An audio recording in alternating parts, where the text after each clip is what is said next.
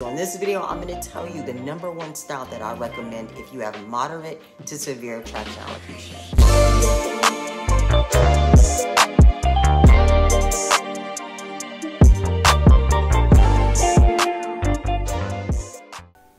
If you have severe to moderate traction alopecia, one of the most common questions that I get asked is, how am I supposed to wear my hair while I'm growing my edges back? Because if I have to give up the styles, Amber, that you're saying cause them, what else is there to do? So the #1 style that I recommend if you have moderate to severe traction alopecia is to lock it up. Locks are not a hairstyle. Locks are a lifestyle, okay? So it's gonna require a major change in the way that you look and you think.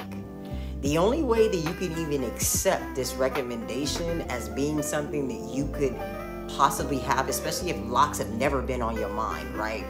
Never thought about it, never looked into it, and I'm recommending that you go from a lace front that's been straight, so again, locks now being a completely different look for you. The first thing that you have to do to even grasp this recommendation is to get rid of the desire for instant gratification.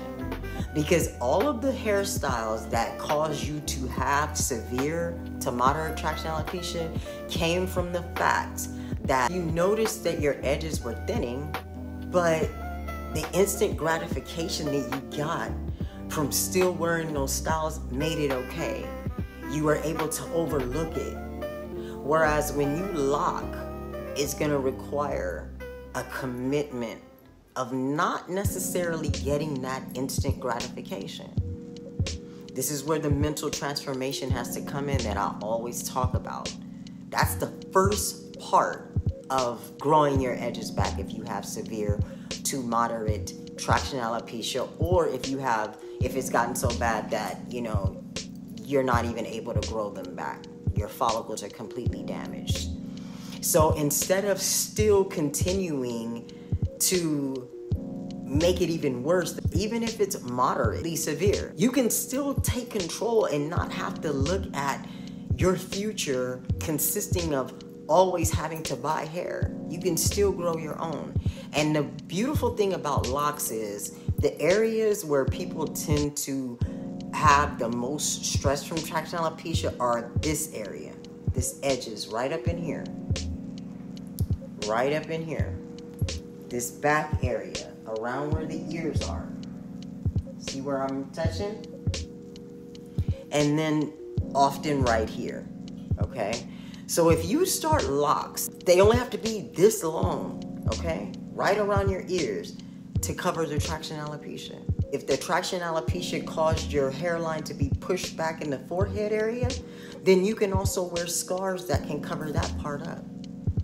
But the rest will be yours, okay? That nobody can take away. I also want to say that if you have moderate to severe traction alopecia and it's because of the locks, because I've noticed that there are situations where sisters have started lock journeys with full edges, and then due to the styles being tight, pulled up all the time, too tight retwists, things like that cause their edges to thin and may have caused their locks to just thin out in general. So if you've experienced that, change hairstylists, stop getting your locks styled and retwisted by people who are twisting too tightly.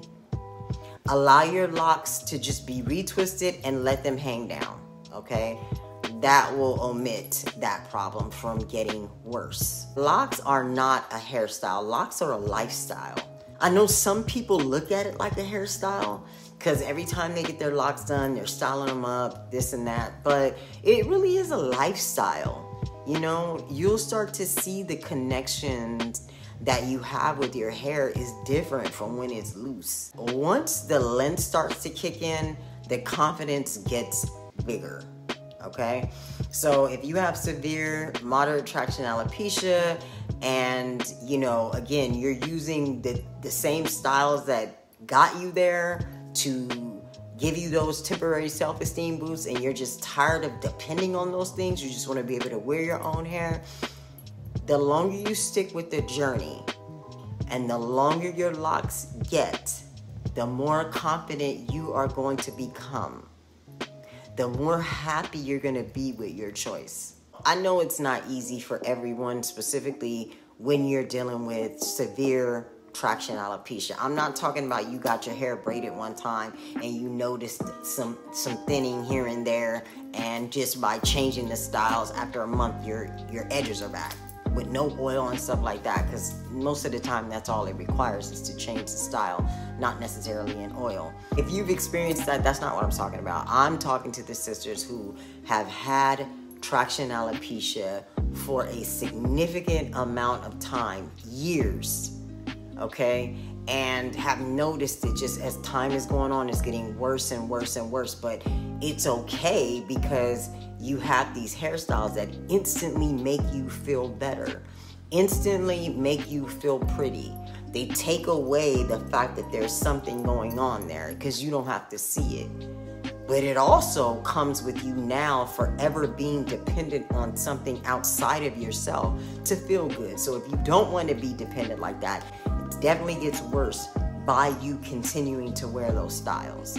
So if you're tired of that, you want to do something different, don't want to keep buying hair, then these are some tips that will really, really help you be able to choose locks, know that this is the best choice for you, and stick to the journey. All right, I hope this helps, and don't forget to like on your way out, leave a comment if you found this helpful, and subscribe to my channel, and I'll see you in the next video. Peace.